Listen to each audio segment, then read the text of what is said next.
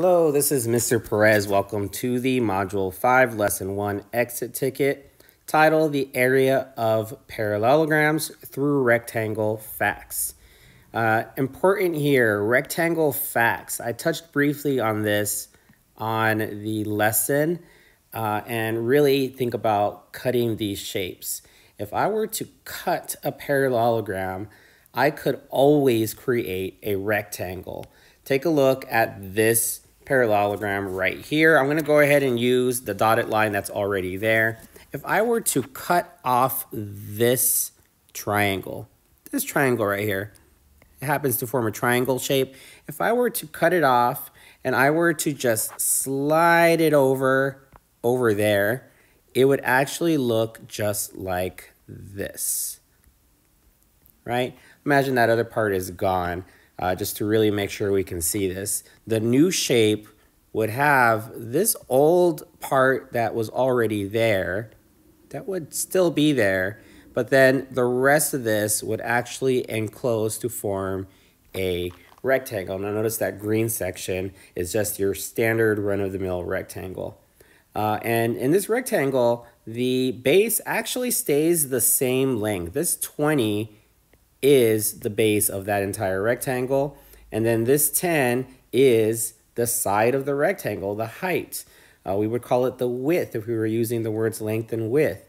So this parallelogram has all the same measurements of a rectangle. We know how to find the area of a rectangle, so we're going to go ahead and simply use that formula. If you recall, the formula for the area of a rectangle is area equals length times width. Now, I don't want to use length and width anymore. I actually want to use base and height. It makes a lot more sense when we're talking about a parallelogram.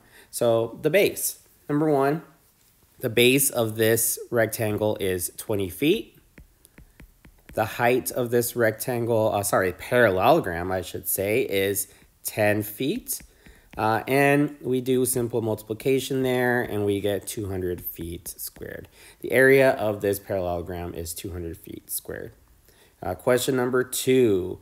This one, it's kind of harder to see how we could rearrange the shape and create a rectangle out of it. Trust me, it's still possible. It's just a little bit more complicated.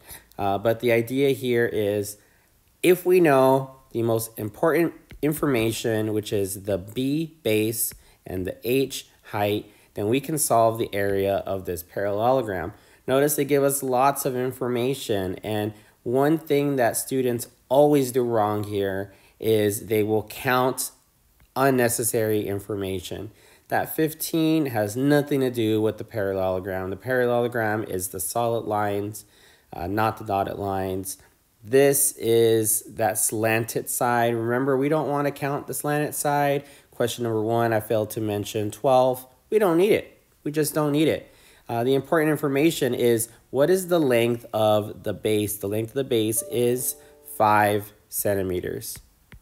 The length of the height is 35 centimeters. Notice it's that perfect perpendicular line. It's going straight up and down.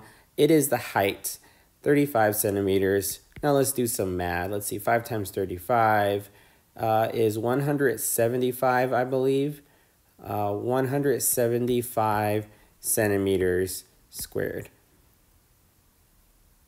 All right, last one. Well, this one's really easy. As you can see, we have a base of 7. Area equals base times height. We have a base of 7 meters. We have a height of, is it 2 or is it 3? Do not be fooled. 3 is not the height. 2 is the height because of this perfect straight up and down perpendicular 90-degree angle, 2 meters. Therefore, the answer 14 meters squared.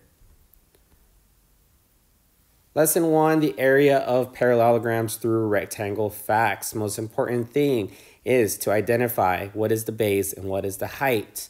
Do not be fooled. The height is not going to be the side of the parallelogram. The height is going to be perpendicular to the base. It's going to be perpendicular to the base right here is the base, and right here it is perpendicular, 90-degree angle. Right here is the base, and even though it's not touching the base, if we extended it, it is perpendicular. That is my height. If this is the base, then this is the height.